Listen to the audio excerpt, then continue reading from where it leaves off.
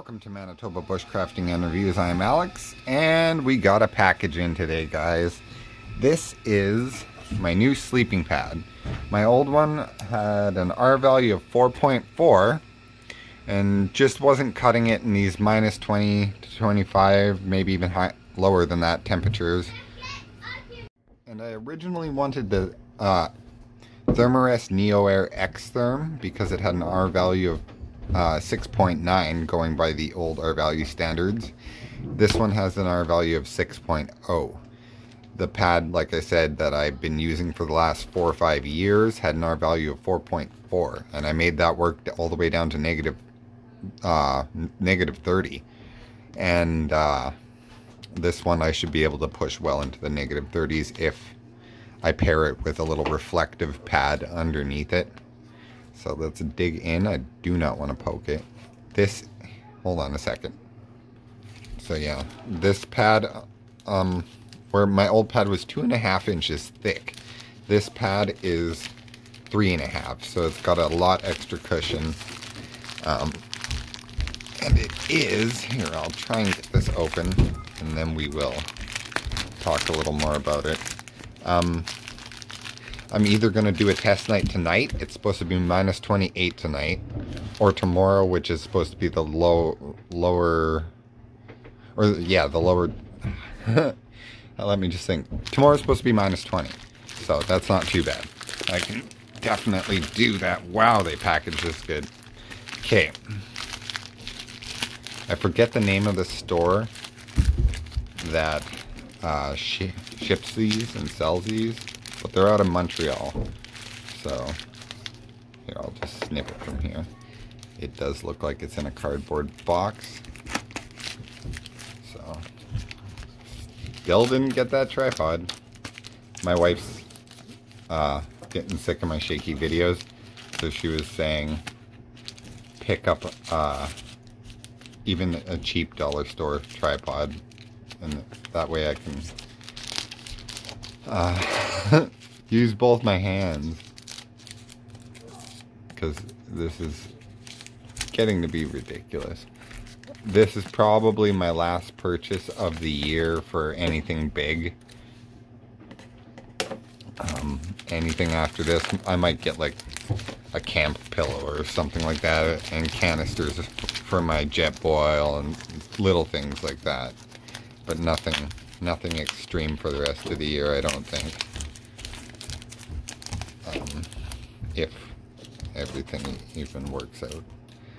Hold on a second, I'm gonna just unwrap this off of camera. So this is the exped synmat 9 in medium. This pad's kind of cool. It's got a built-in pump. It also is compatible with the Schnozzle pump bag, which is just like a big dry sack with a little valve on the end so you can push air into it. It didn't come with one, but you can pick them up really, really cheap. And but it does include a built-in pump. I've heard and watched videos on YouTube that the pump isn't very efficient in really cold temperatures because it's foam. And I'll show you how to use this in a little more detail. Right now it's just me and my friend and the kids. My wife is at her sister's house, so we'll have to wait until she gets home to really take a good look at this, but I've researched it pretty heavily and it seems to be decent. The reason I didn't get the X Therm is I could not find the Thermarest X Therm anywhere. That's kind of cool. The locking mechanism on this draw cord is the exact same that's on my tent for the guy lines. So I do believe this pad is made in Switzerland. Here, I'm just gonna read off the stats here. So it's rated to minus 25 Celsius. It weighs 915 grams. It's made of polyester. Here, hold on, I'm reading the wrong language. Made of polyester. Wow, nothing's in English on this.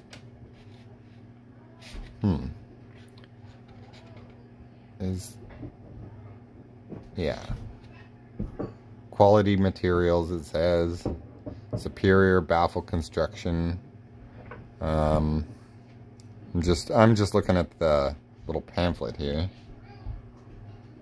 Takes up 5 liters in your pack. R value of 6, like I said. That's going by the old standard. The new standard, I think it scores 5.2. But my other pad's based off the old standard, so I'm just going to go by that for now. 5-year warranty, ooh, that's cool. Flat valve technology, I do like that, because on my synmat, the valve sticks out and it like pokes you in the face. I usually turn my pad around, but sometimes I don't, and I end up getting poked in the face by the valve, so a flat valve would be nice. But I'm gonna go hang out with my kids. We'll dive into this a little more. I might do a test camp with it tonight in the yard or tomorrow. Not too sure yet. Okay guys, see you in a while. Okay, so here's the stuff sack it comes in. As you can see here, the dimensions. I don't even have to read that or put that on screen. You guys can see. It does, since it came from Canada, for once, they did not tamper with my repair kit, which I do believe there's seam sealer and stuff like that in here. And maybe a piece of fabric. Let's just see. So yeah, there's seam sealer in there, and then there's the 2 types of fabric and repair instructions. So I'm just going to leave that in here, because that could come in handy for patching my tent, patching the pad. Okay, so here we go. This is the pad rolled up out of its stuff sack. It's pretty large, but there's my daughter in the background. So here it is deflated. That's where the pump is, but you flip it over. It is on the short side, I've noticed. It's supposed to be 6 feet long, but this doesn't seem like it's exactly 6 feet long. Here's your purge valve to let air out of, so easy deflation. Here's the intake valve, and then there's a little valve right here that you can see, because when you pump it up, this pad will stay flat on the last pump. So if you want to fill that baffle, you just pinch this, and the air will flow back from inside the pad into the pump and give you a full baffle on that side. So I opened the inflation valve. Then, as it shows here on this diagram, you cover the hole with one hand, press with the other, with both hands, press with both hands, covering that valve on the downstroke, and then lift your hand off of it and let the sponge or piece of foam go back up, and then do that over and over and over again. So I'm going to try this out for the first time off camera. Okay, but as you can see, it's starting to, oh maybe not with that focus, it's starting to inflate, and I've done probably 60 pumps. They do recommend that you let this foam part here that you pump on loft up for 24 hours, and I didn't wait that long. So it's going to take probably about 100 pumps to fill it up this way. And like I said, you can get a pump sack that clips on to right here, so you can pump it up that way, which will be a lot faster. So I think I'm going to end up picking up one of those eventually, because this, I can tell, is just going to be a real big nuisance in the cold. So it's fully inflated now, and this part here, the sponge part, is deflated. So we just close that, and then right in here somewhere, right here, is the little valve, and then you just let it go. The air comes back into the pump area, and it's inflated. So this is 9 centimeters or 3.5 inches of loft. I'm gonna lay on it and just see how cozy it is.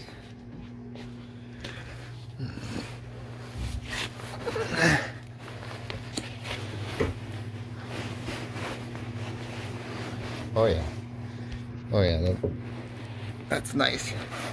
Sitting on it, my butt does bottom out, but laying flat, it's perfectly, the length is perfect for me.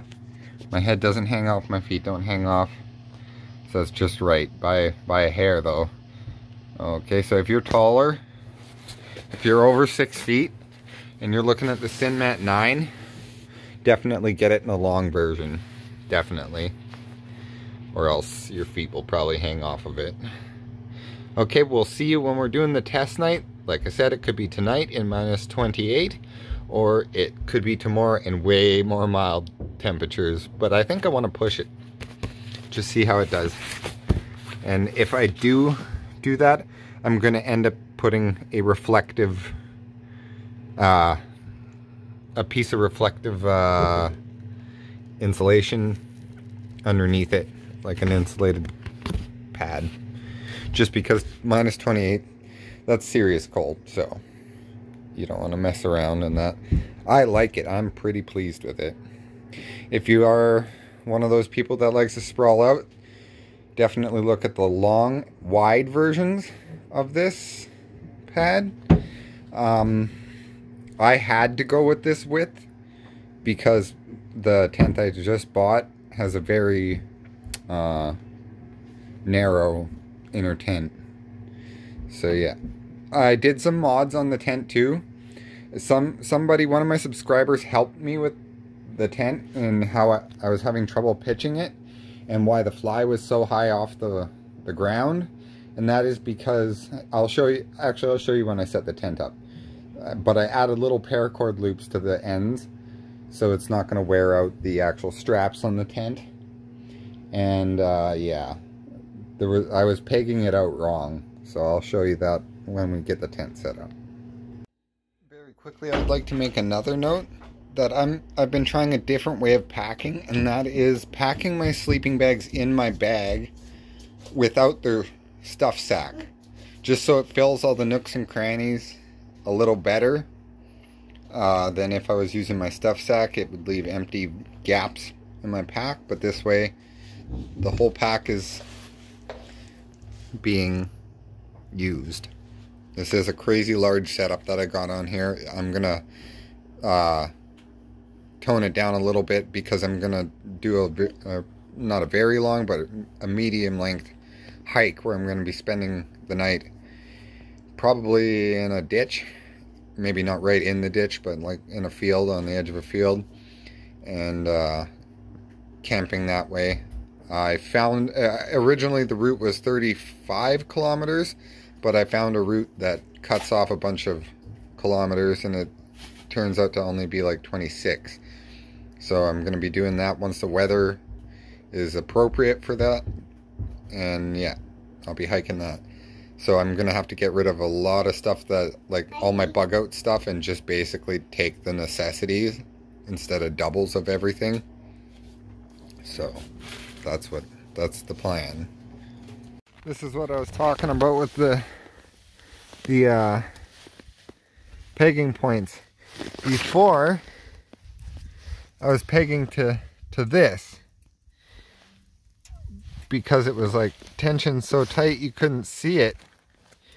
But then one of my subscribers pointed it out, that this is how it's supposed to go. You pull this bottom part out, kind of like this one here. I was just saying on this one because my hands are really cold right now. You pull it out, and that way you can put the paracord on there so it doesn't wear this out, and that way you can tension it with that little tab that I was using as a pegging point to get it nice and taut. So that's pretty neat. Wow, definitely pictures nicer. I forget the name of you, but one of my subscribers told me how to fix this problem where I couldn't get it taut, and it looks real nice now. I'm very happy with this setup. I got the exped pad in there all pumped up. I'm gonna give you guys a heads up right off the hop. That integrated pump or built-in pump, that thing's horrible. I'm just letting you know. I'm gonna have to get a pump sack for it, and that'll be better. Right now it is minus 28. My hands are on fire, they're so cold. But it's supposed to chill out tonight. Like, it's supposed to get warmer. So we will be back. I'm gonna leave it here until I'm ready to come back out. Bye.